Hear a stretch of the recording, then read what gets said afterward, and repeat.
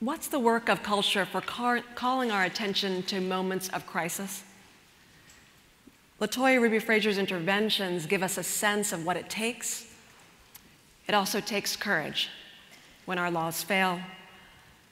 It takes the courage that's exemplified in the work of our next two speakers, Chelsea Clinton, who's vice chair of the Clinton Foundation, working extremely hard to drive programmatic objectives that have as their greater goal to create opportunities for people to build a better future for themselves and their families and their communities.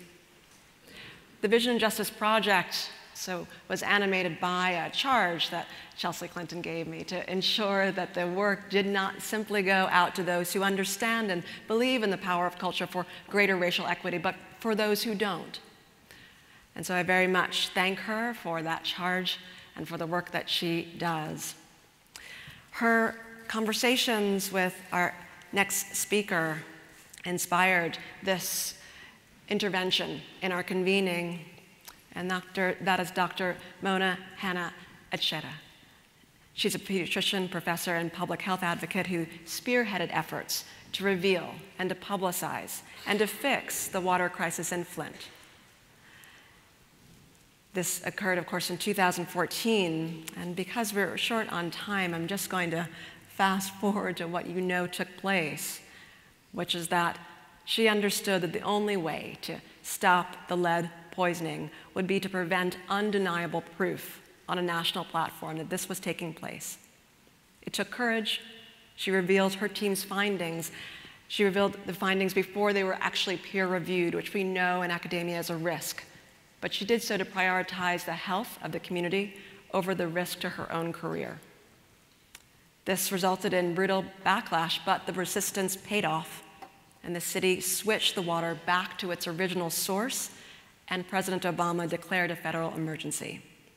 She has since been called to testify twice before the US Congress and has received the Freedom of Expression Courage Award by PAN America and was named by Time magazine one of the 100 most influential people in the world, which seems an appropriate accolade, but almost one incommensurate to the extraordinary work that you have done.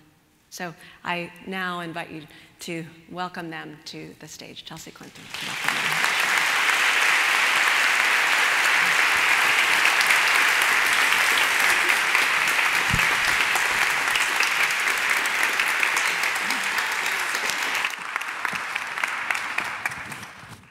Well, thank you, Sarah, for that generous introduction. I think I have to just own that I have known and loved Sarah for almost 2 decades. So it is such an honor and a privilege to be here and to be part of something that she has created. It is also always an honor and a privilege to be here with Dr. Mona, one of my all-time heroes.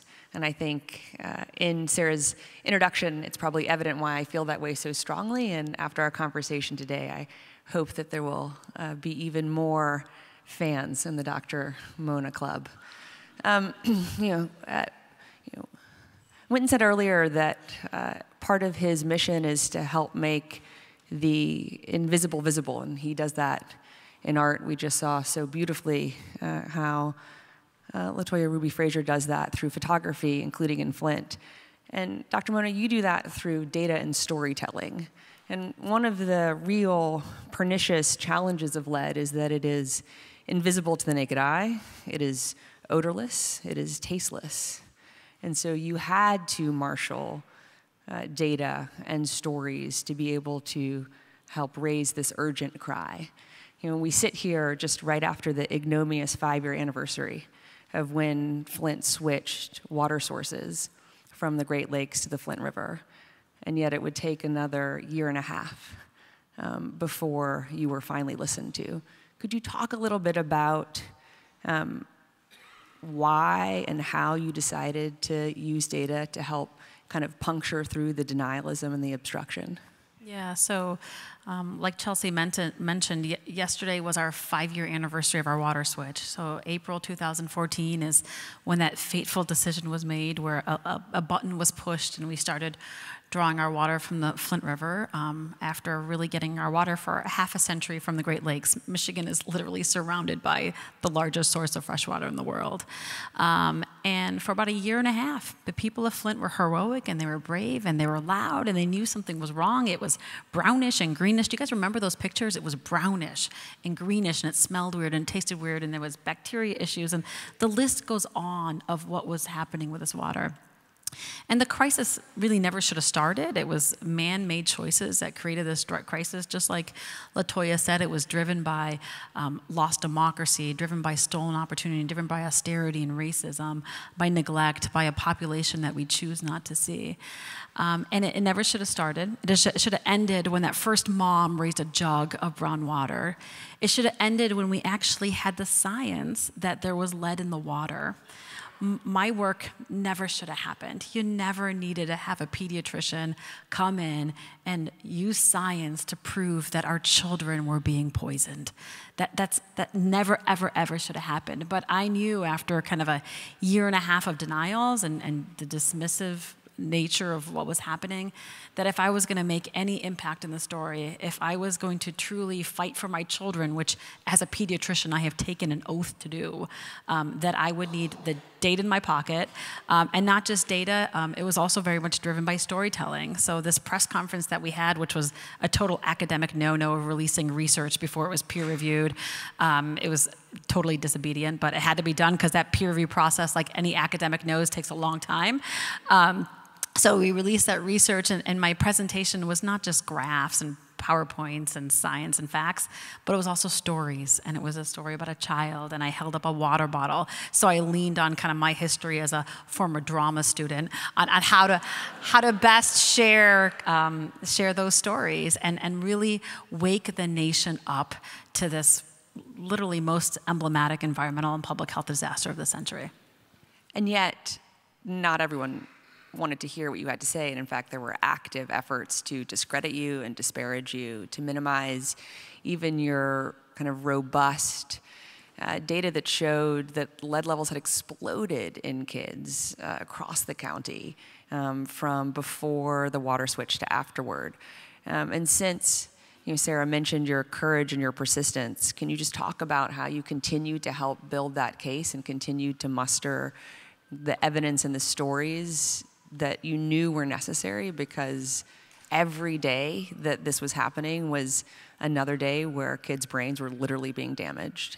Absolutely, and the story is not about a person. The reason that I'm so excited to share the story is because it's about a team. It's about an unexpected team that came together. So, yes, you all know that the story of Flint is a story of a crime, like an absolute crime committed against some of the most vulnerable people in this country, people that we choose not to see. But it is also this incredible story of people just like you and I that came together, moms and activists and journalists and scientists and students and doctors, and stood up and said, we're not happy with the status quo. We're not accepting what you're telling us, and stood up and came together and demanded action for our children. So that is how kind of the story exploded and came to light, and how we were able to persist. So it was through teamwork, it was through science, it was through persistence that evidently spoke truth to power and exposed this man-made crisis. And something that you mentioned earlier, Dr. Mona, that you and I have talked a lot about, that is embedded in the title of your book, what the eyes don't see. It's not only what the eyes don't see in terms of the lead in the water, it's also what too often, are the people who are not seen and not listened to, and who have been purposefully and consistently disenfranchised. And I think one of the things that I know we find so troubling is that when the water crisis struck Flint, about 50% of the Black population in Michigan was living under emergency management, meaning they were not living under elected officials of their own choosing. They were living under kind of effectively rule by the state, and only 2% of white Michigan was living under emergency management. Can you talk about kind of how you just have seen as a pediatrician and as a public health advocate and activist, kind of that loss of democracy and enfranchisement and action, because we spend a lot of time, I think now publicly, understandably focused on voter disenfranchisement before people get to vote. But I think it's also important to realize that sometimes we disenfranchise people after they've actually voted, including in Michigan to a really large extent. Yeah, so, the story of Flint has so many kind of national relevant relationships. So it's not just this isolated story about this one crazy city that changed its water source and poisons people, but it is a story of really kind of the deeper crises that are facing our nation right now. And we'll get to that democracy piece, but it's also a story of what happens when we disrespect science. And that you turn on the news today, and we are actively denying the science of climate change and vaccines. It's a story of environmental injustices that continue, where people who are poor and minority continue to be burdened disproportionately by environmental contamination. It's a story really on the assault of the promise of our children. It's a story of what happens when we don't invest in our infrastructure. But so much of the story of Flint is also a story of what happens when democracy is broken down and taken away from our most vulnerable populations. The city of Flint was under financial emergency management. An emergency manager came in. They just reported to the governor the role of our elected officials. Our mayor and city council was literally taken away, usurped overnight. And that emergency manager had one job, and that job was austerity. It was to save money, really, no matter what the cost. Not driven by accountability, not driven by justice, not driven by public health. It was all about what will balance the books. And this was our former governor, whose mantra was that we should run government like a business. And that doesn't work for things like water and children. And I think one of the most painful kind of illustrative anecdotes is that it would have cost about $100 a day to add the anticorrosive treatment to the water coming from the Flint River, and that would have prevented the lead from leaching out of the pipes. So it was not worth $100 a day to the emergency manager and his team to be able to protect the children and the families of Flint. The story is so much portrayed as a story of austerity and cost cutting, and then we realized that it would have cost hardly nothing to treat this water properly.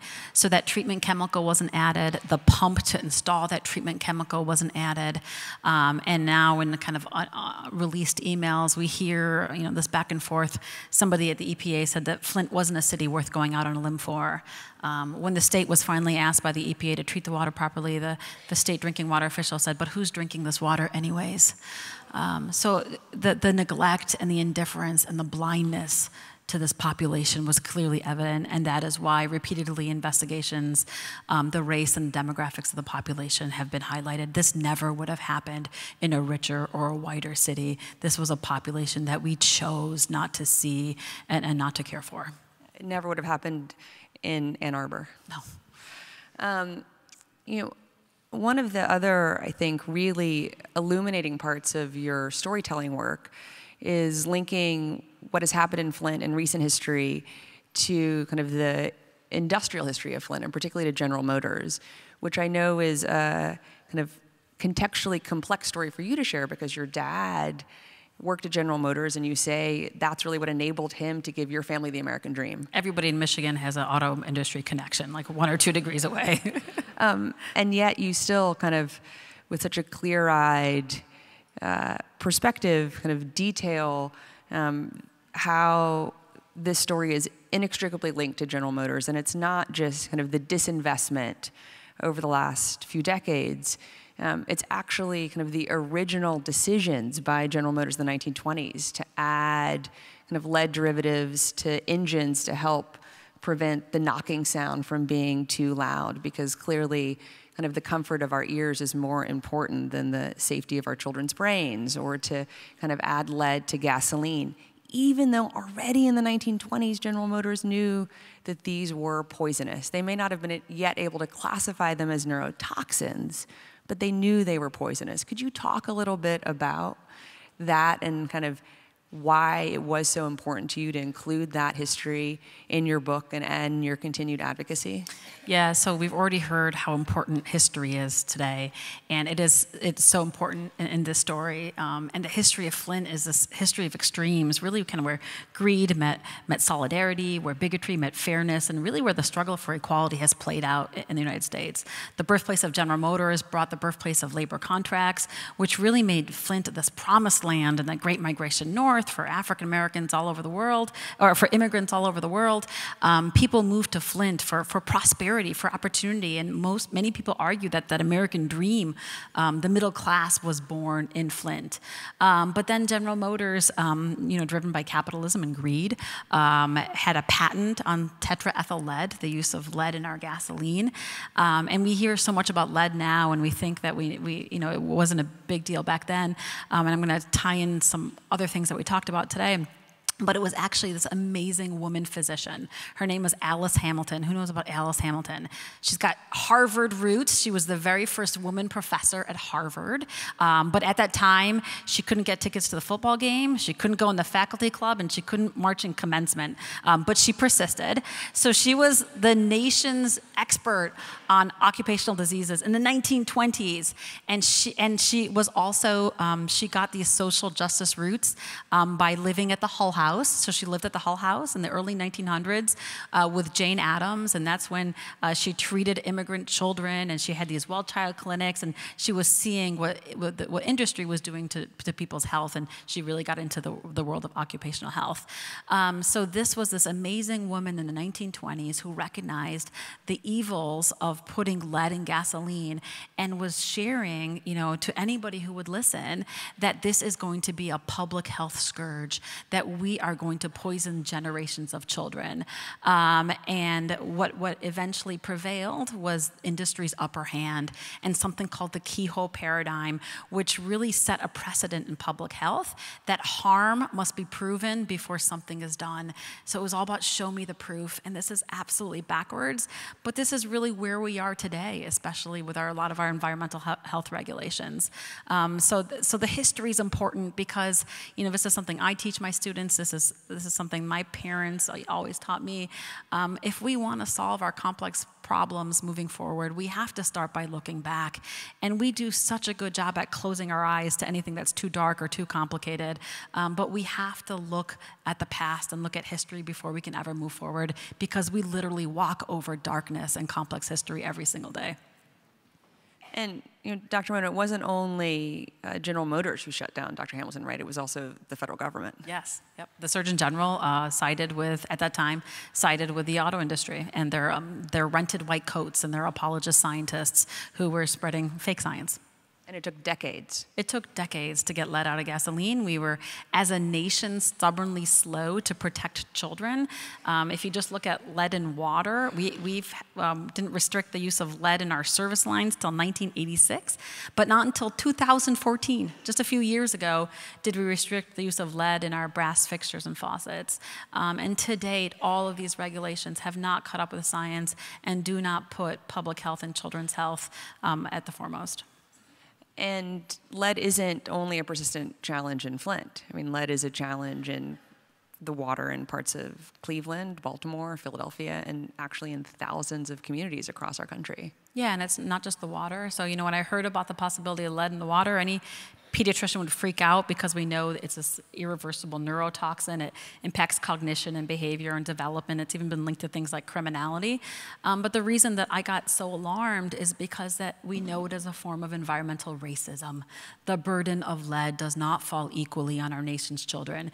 It is kids in Flint and Detroit and Chicago and Philly and Baltimore, kids already burdened with so many of life's toxicities, who are also burdened with elevated exposure to lead.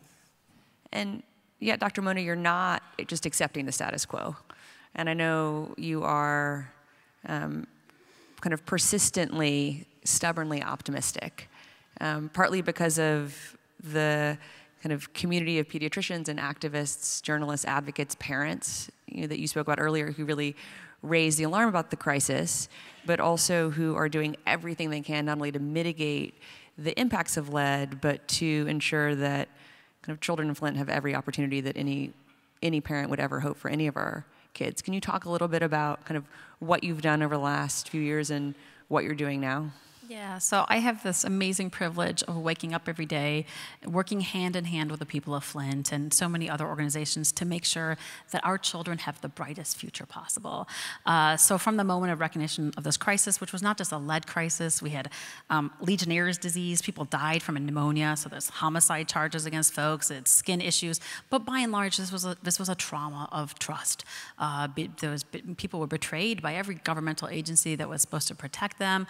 There's anger and fear and guilt and stress and anxiety, and all these we know also lead to poor outcomes, on top of really decades of crisis and neglect and a history of kind of austerity and racism and discrimination that already threatened the future of our children.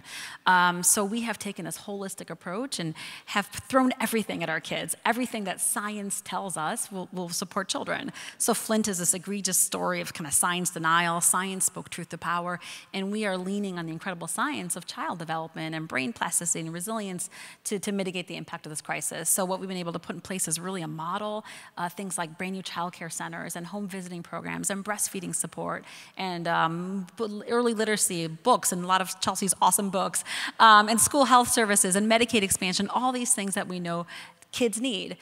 But as a pediatrician, I'm not naive to think that that's enough to make a healthy family and a healthy community. We are working also upstream on the bigger issues like poverty mitigation and economic development and restorative justice and environmental justice and participatory democracy and self-determination, trying to make the city whole again in hand in partnership.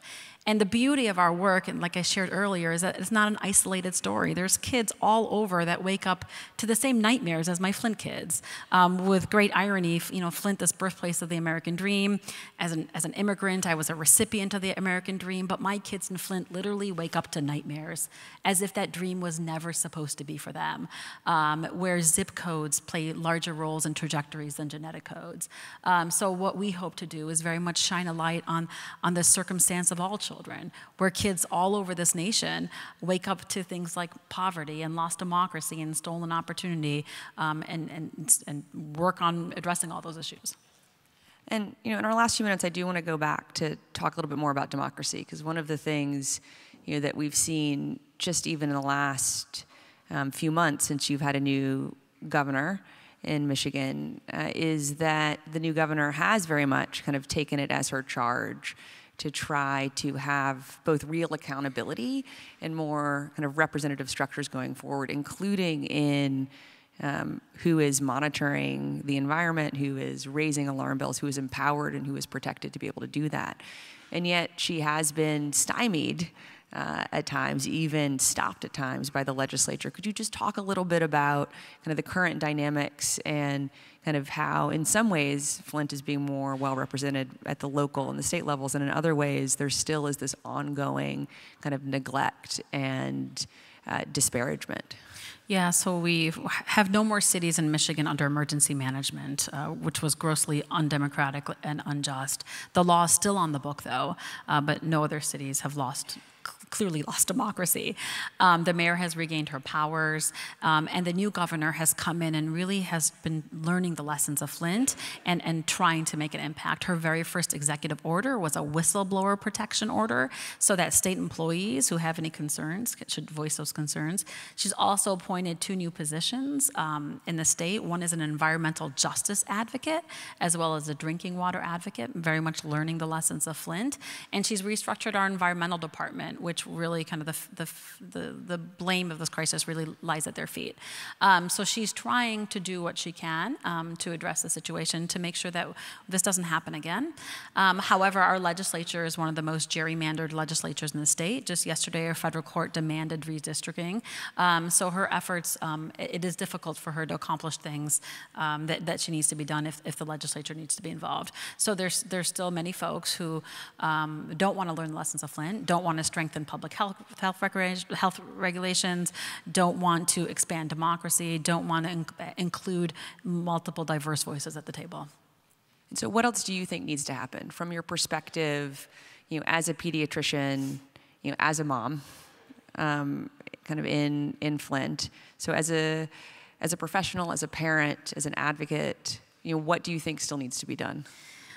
So I'm going to take this kind of beyond Flint. So, the title of my book is What the Eyes Don't See, and we've talked a lot about the invisibles. It's very much about people and places and problems we choose not to see, and people choose to close their eyes to Flint. That was that city over there. That will never happen anywhere else. Just like literally close your eyes and look the other way and cover things up.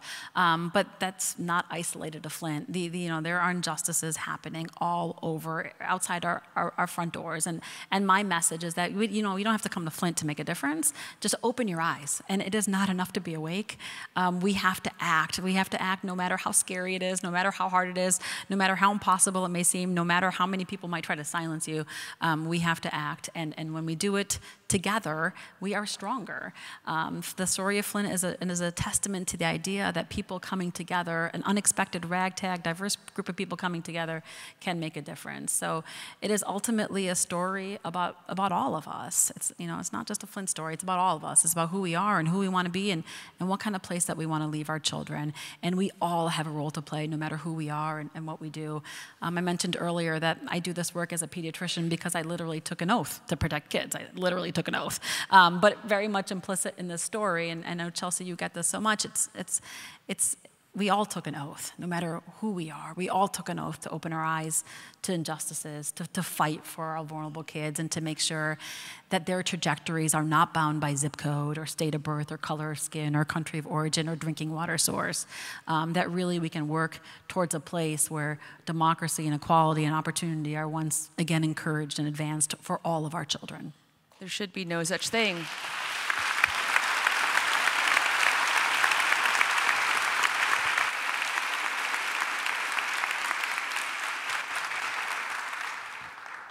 There should be no such thing as other people's kids. They're all my kids. My own biological children know that they have 6,000 siblings. Like, mom's not home today because she's with our other siblings. Well, thank your kids for sharing you not only with their 5,998 siblings in Flint, but really with all of us. And just in our final minute, Dr. Mona, though, if people here do want to help support your work in Flint, what should they do? Because I do want to give you a chance to say that explicitly, because there are a lot of incredibly powerful and influential and creative and dynamic and innovative people in this room. So if they want to help Flint, what should they do? Sure, and we're grateful to so many folks who have been supported, including the Ford Foundation, who was there early on and helped really with the infrastructure and the capacity building. So right after the crisis, we created the Flint Kids Fund, flintkids.org. It's our Tomorrow Fund.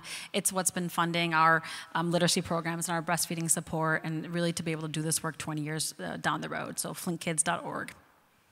So flintkids.org. So if you take only kind of 3 things, I guess, from today, please take the fact that Dr. Mona is incredibly heroic, but also recognizes that she's not alone, and that we all need to do everything we can to support all of the Dr. Monas who help raise alarm bells and help protect our public health and hopefully prevent these crises from happening in the first place. 2, that democracy always matters, and those of us who aren't in a place should determine what that means. And 3, flintkids.org. So really, just thank you all so much. Thank you, Sarah. Thank you, Harvard. Thank you, Vision and Justice. And thank you, Chelsea. Well, thank you, Dr. Mona. Thank you all.